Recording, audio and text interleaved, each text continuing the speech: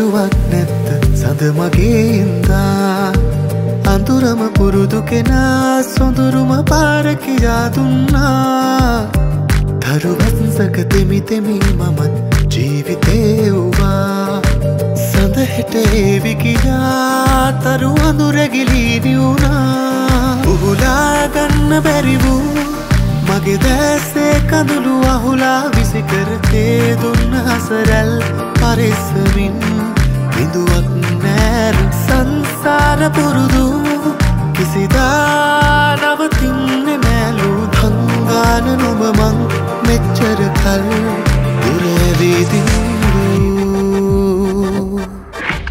ඔබ ඉන්න කල් දැස මානේ බොද වෙන්නේ නෑ දැකපු හීනේ දැකුවන් අකාරේ මිය දෙන්නේ නෑ හිතුවක් කාරේ ඔබ ඉන්න කල් දැස මානේ බොද වෙන්නේ නෑ දැකපු හීනේ දැකුවන් අකාරේ මිය දෙන්නේ නෑ හිතුවක් කාරේ පොඩ්ඩන්ගේ දෛනික විටමින් A සහ D අවශ්‍යතාවයෙන් 33ක්ම සපුරන්න ඇස්ට්‍රා එක මේස හැන්දකට පුළුවන්. Seat Car Radials. The road is yours. Airtel 909 හැමදාමත් අපි ගැන හිතන එකම රීලෝඩ් එක.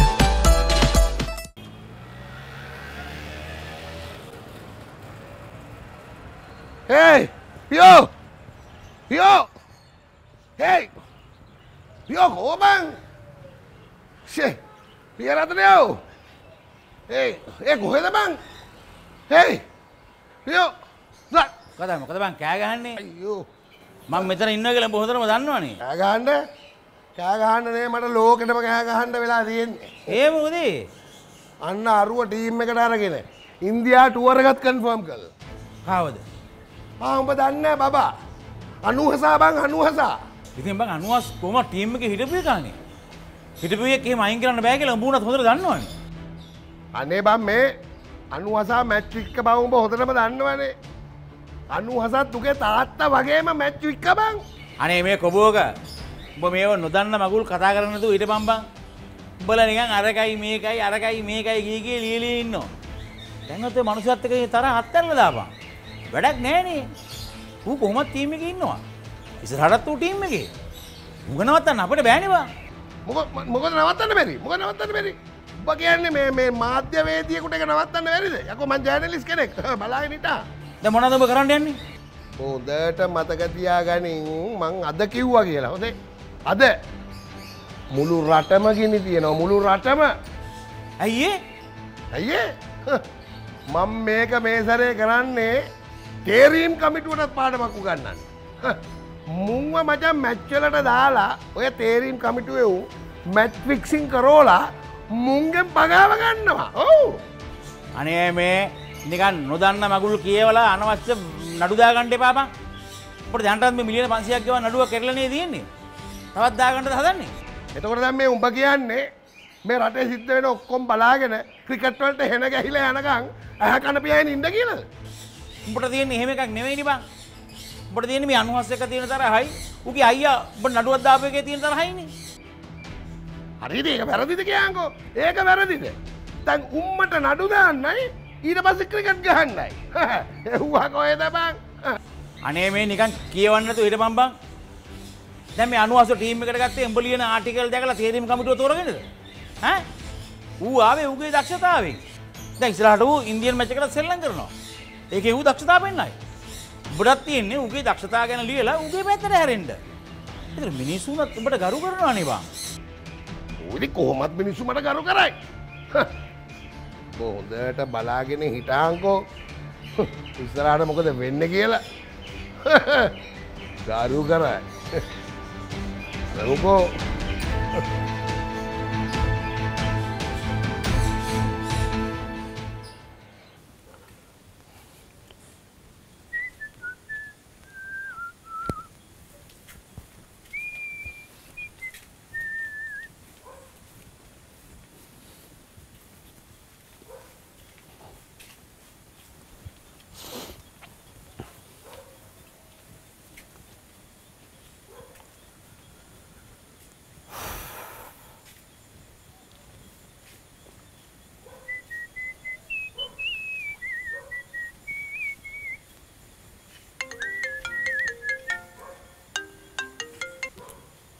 Hello? Hello අයියේ. හොරම කියන්නේ. ඔයා මොකද කරන්නේ? එළියට වෙලා සනීපර සින්දුවක් අහලා හිටියා. සින්දුව? මොකන්ද? දැන් අහපේද? ඔව්. අරක මේ සුපිපිලා නිල්විල් තලාවේ සුවඳ දී රහසේ හිතමා ළඟ රඳවාලා හද සැනසුම් ගෙනාවේ සිතුවිලි ආශා මද හසපාලා මහා සරා හදවතේ අහලා තියෙනවද ඒක? දෙයනේ ලස්සන. ඇයි? ඒකේ ලස්සන. ඒ සින්දුව මාර ලස්සනයි. ඔයා එක කියපු විදිහ. ලස්සනද? නැත්තම් අනේ ආයි කියන්නකෝ. අනේ බෑ මට ලැජ්ජයි බා. අනේ දැන් කිව්වේද? ඒ ඉතින් නිකන් කියුනේ. අනේ අස්සෙලාග. සුවනේ. හරි ඉතින් කියන්නු දැන් ඇයි කතා කරේ? හෙලෝ. මොකෝ? නිකන් අනේ. නෑ නිකන් වෙන්න නම් බෑ. එහෙම නෑ ඉතින්. නංගා. මොකෝ බං? බං කියන්න එපානේ. එතකොට නිකන් දුරයි වගේනේ. ඉතින් බං දුරයිනේ නං උඹ ඔහේ මම මෙහෙ. න්යා එක බෑ අප්පා. හරි මගේ සත්තලන් උම්ම කොටේ කියන්න බලන්න මොකද දැන් කේස් එක? මොකද්ද කිව්වේ? අනේ කියපන් බං. ආයේ බං කියනවනේ. මට පාළු හිතුණා. හිතට අවුලක් දැනුණා. ඒකයි ගත්තේ. ඇයි හිතට අවුල? අනේ මන්දානේ මගේ ජීවිතේ. අනේ නංග වෙයි. මම ඔයාලට කියලා තියෙනවා ඔය ඕනකට වඩා ඕනම දෙයක් ගැන හිතන්න එපා කියලා. හරි බලමුකෝ. මොනවද බලන්නේ? බලමුකෝ. ඔය සින්දුව අහන්නකෝ. හරි එන බුසරනේ. බුසරනයි. Good night. Good night. Bye.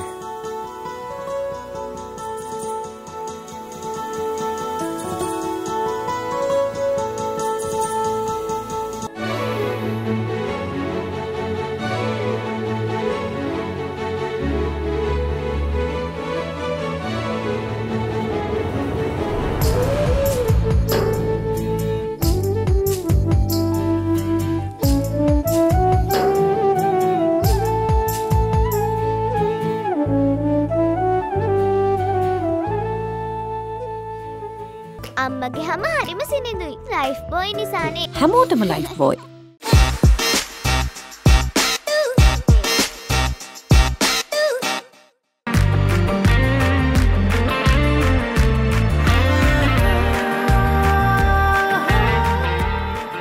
X දැන් දිවයින පුරා වැඩිකල් පවතින ෆ්‍රේග්‍රන්ස් එකක් සමගින් වරලත් ගණකාධිකාරීවරයෙකු වීමට ඇප්ටිටියුඩ් ටෙස්ට් එකකින් අදම පටන් ගන්න. CS ශ්‍රී ලංකා. හැම දෙයකටම ඔප්ෂන් එකක් තියෙනවා. මං ඒකනේ කිව්වේ බං. මං ගිහලා ෂේප් කරගත්ත වෙලේ අනුවස්ගේ අයියා මොකටද බං ආයි එහෙම කරේ? ටික අපරාධනේ බං ගිහින් නඩු දැම්මේ. ඒක ඇත්ත බං. හැබැයි මචං අනුවස් ආයි ටීම් එකට ප්ලේ කරනවා කියලා දැනගත්තොත් ඌ මොන ගේමක් අදීද දන්නේ නැහැ. එහෙම ගේමක් අදින්න නම් බෑනේ මචං. අපිට ගේම අඩි කියලාද? දැන් කේස් එකක් දාලානේ තියෙන්නේ. ආයෙ මොන ගේම් අදින්නද? දැන් බං අනුවසාව කොහොමත් ඉන්දියා මැච් එකට සිලෙක්ට් වෙලානේ බං ඉන්නේ. අපිට බැරිද බං ඔක කාටවත් කියන්න නැතුව හංගගෙන ඉන්න. එහෙම කොහොමද බං හංගන්නේ? ක නිවුස් වල හැමතැනම යනවා. අනික ඕක මුලින්ම දැනගන්නේ මීඩියා වල ඉන්න සෙට් එක.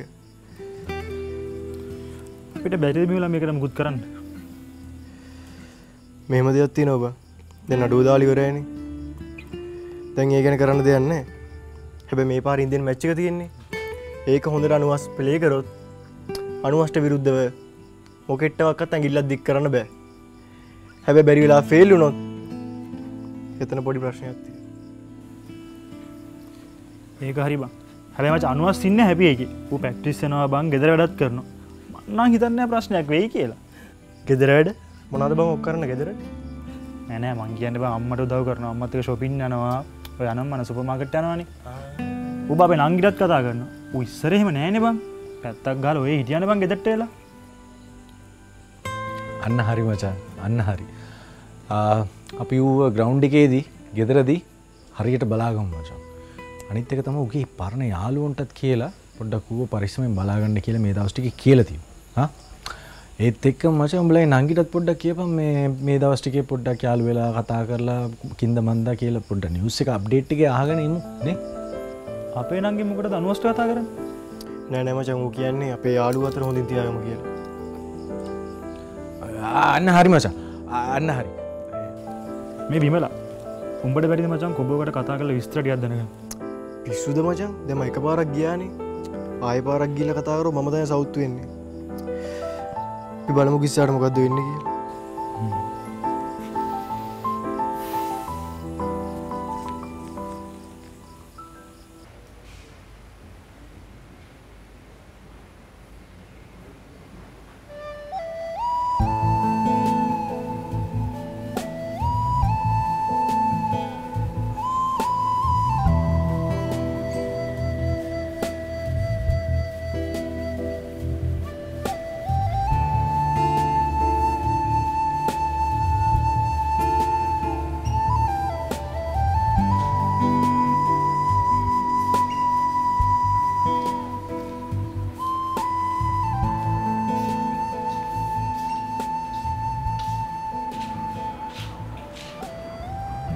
අම්මා මොනවද කල්පනා? මොකුත් නෑ පුතේ. මොකුත් නෑ වෙන්න බෑ. රණජීව අංකල් ඇවිල්ලා ගියාට පස්සේ අම්මා අවුලෙන් නේද ඉන්නේ? නැත්නම් අයියෝ ෂහන්ට බැනපෙකට අවුලෙන් ඉන්නේ? අයියා අම්මා මොකද වෙලා තියෙන්නේ? ඔයත් ආවද? දැන් ඉතින් එදා තීරණය කළානේ අම්මා අපි රණජීව අංකල්ට කියන්න තියෙන හැමදේම කියලා ඉවර කරනවා. නෑ පුතා මම මේ කල්පනා කරේ රණජීව අංකල්ට එදා කියපු කතාවෙ හින්දා ඒගොල්ලෝ අපිත් එක්ක තරහ වෙයි කියලා. ඒ කිව්වේ? පුතාට තේරෙනවද මං කියන දේ? ඔව් අම්මේ මට තේරෙනවා. දැන් අම්මා කියන්නේ යාලා අපේ බිස්නස් එක බලා ගන්න. බිස්නස් එක හැමදේම බලා ගන්නවා. අපේ තේවත්ත බලා ගන්නවා. දැන් අපිත් එක්ක තරහ වෙලා ෆැක්ටරි මොකක් හරි ප්‍රශ්නයක් ඇති කරයි කියලා අම්මා කියන්නේ. ඒක මාර වැඩන්නේ. ඒ මිනිස්සු මාර මිනිස්සු තමයි. ඒගොල්ලෝ මේ අපිත් එක්ක යාළු වෙලා ඉන්නේ අපේ ආදරේට නෙමෙයි. ඒගොල්ලන්ගේ වාසියට. හැබැයි ඒක මන් නොදන්නවත් නෙමෙයි. සමහර දේවල් වෙනස් වෙනකොට ඒගොල්ලන්ගේ රියැක්ෂන්ස් වෙනස් වෙන්න පුළුවන්. ඇයි ඉතින් අම්මේ මේ අපේ ෆැක්ටරි එකට ඇයි අපි යන්නේ නැත්තේ? ඇයි අපේ තේවත් අපි බලා ගන්න නැත්තේ? හොඳ නංගි යන්නේ මට මේ වැඩත් එක්ක වෙලාවක් නැහැනේ ෆැක්ටරියට යන්න. ඉතින් මට පුළුවන් නේ. අම්මා යාළුවට කියන්නේ මම ෆැක්ටරි එකට එනවා කියලා. මම බිස්නස් මැනේජ්මන්ට් ඉගෙනගෙන තියෙනවනේ. ඉතින් ඔයා කවදාවත් ෆැක්ටරි එකට යන්න ඕනේ කියලා නැහැනේ. ඉතින් කවුරුත් කවදාවත් මට කියලා නෑනේ අම්මේ. අයියට යන්න බැන්න මං හරි යන්න. සානියමයිනේ බා.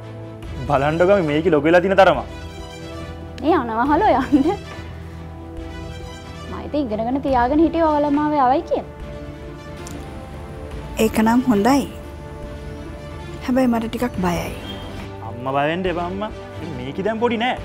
අනිත් එක මේ ටීම් එක ඇවිත් මේ මෙයා කොල්ලෙක් වගේ කියලා. ඈ?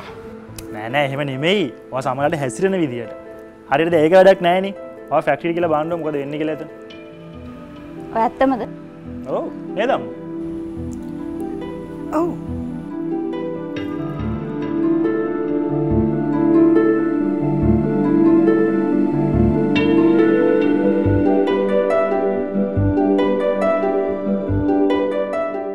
සෑම දිනකම ලක්ෂපතියේ සෑම මාසයකම මිලියනපතියේ කැලින් මිලියනපති. Kiwi ready වෙන්න shine වෙන්න. DFCC නිවාසනය ශ්‍රී ලංකාවේ වඩාත්ම නම්‍යශීලී නිවාසනය සැලසුම.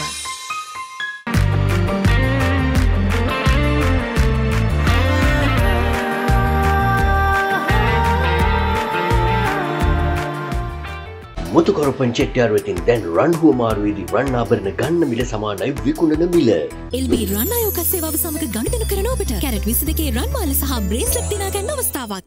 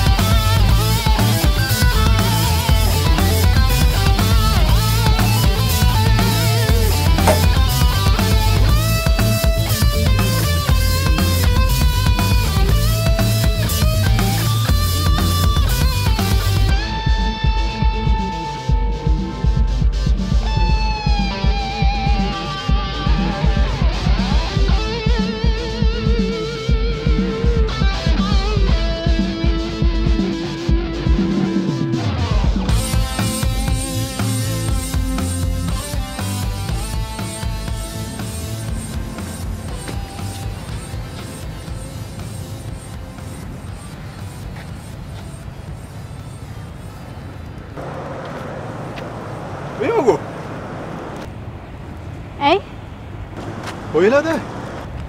දැන් බොරු. බොරු නෙමෙයි යන්නේ. දැන් ආවේ. ඉතින් කතා කරන්නේ නැත්තේ? ආයෙත් ප්‍රැක්ටිස් කර හිටියේ. මං ඒ හින්දා බලාගෙන හිටියේ. කො අනිත් අය? අනිත් අය මං හිතන්නේ තාම ඇවිල්ලා නැහැ නංගා. මට හරි සතුටුයි. ඇයි? මෙහෙම කැප වෙලා ප්‍රැක්ටිස් කරන එක.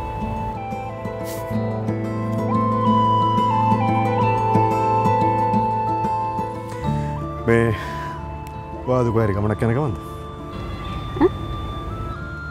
කොහරි යන ගමන්ද මොනවද කල්පනා කරන්නේ? නෑ. ගෙදර හිටියා කියලා ඉතින් කරන්න දෙයක්වත් නෑනේ. කම්මැලි නේ හින්දා. ආගේ අර සයන් මාත්‍ය දැක්කොත් එහෙම බණුන් අහගන්නත් වෙනවා. ඉතින් ඒක පුතේ. ඊයස මටත් බනේ. මේ මං ආගෙන් දෙයක් අහන්නද? ඔයාලට මං එන එක ප්‍රශ්නයක්ද? නෑ එහෙම එකක් නෑ. එහෙනම් දැන් හැමදේම ශෙහාන්න මතක් කරන්න. ඇත්තම කිව්වොත් මං කැමති නෑ නංගා. මං එනවටද? නෑ ඔයා එන එකට නෙමෙයි. ශෙහාන් වට නිකරුණේ බයින් එකට. තෝ බයින්? මං? ඔව්. ඇයි? බයිනවට ඉතින් ඔයාට බයින්න. ආයි බැන්නොත් එම කන පැලෙන් එකක් ගහනවා කියලා කියන. මොකද හිනාවේ? ඔය වගේ ඒවා ඉතින් කියන්න පුළුවන් ඔයාගේ අයියට නම්. අයිද ඔයාට බැරිද? මට ඉතින් මොන අයිතියක්ද නේ වාගේ. මං ගැනද? ඔව්නේ. ඌ I think ශෙහාන් මහත්තයාගෙන් අහන්න ගියොත් අර එයා කියනවා වගේ තවුසට මොකද්ද මෙයා ගැන තියෙන අමාරුව කියලා අපම මොනවද දෙන උත්තර?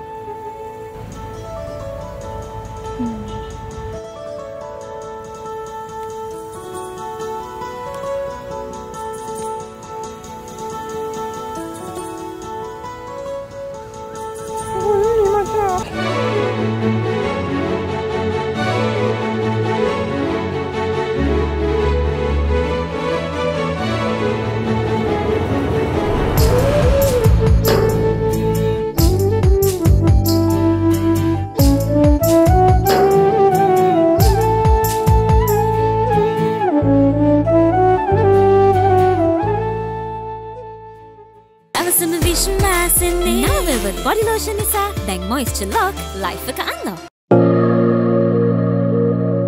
Signature මගේමයි. මේ එහෙනම් ඉතින් මාත් දෙන්නම්කෝ. ඔයා අපි දෙන්නම යමු එහෙනම්. ඔව්. ටික දවසක් ඉතින් මටත් ඉන්න පුළුවන්. ඔව් වාට අපේ ගෙදර ඉන්න පුළුවන් කොහොමද? ලකුණු ගහන වෙලාවට ලකුණු නොදී බෝල් කරන්න. ඒ වගේම 4-6 ගහන්න බැරි නම් එක ගහලා ආපහු back to normal වෙන්න ඉතින්. මේක තමයි අපේ plan එක විය යුත්තේ. අන්න ඒක හරි වටින කතාවක්. ඒ වුණාට ඉතින් ඕගොල්ලෝ ඒක තේරුම් ගන්න නැහැ. මට ඔයාලට දෙයක් කියන්න තියෙනවා.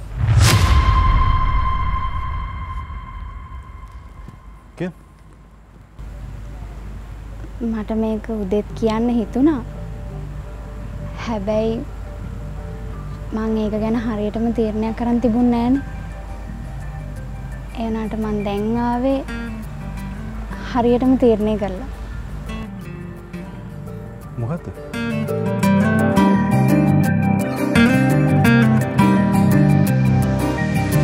රෑ අහසට පාඩුවක් නැත්ත සඳ මගේ ඉඳා අඳුරම පුරුදු කෙනා සොඳුරුම පාර කියා දුන්නා තරු වැස්සක තෙමි තෙමි මමත් ජීවිතේ වුණා සඳ හෙට ඒවි කියා තරු අඳුරගිලී නිවුණා උහුලා ගන්න බැරි වූ මගේ දැස්සේ කඳුළු අහුලා විසිකර තේ දුන්න හසරැල්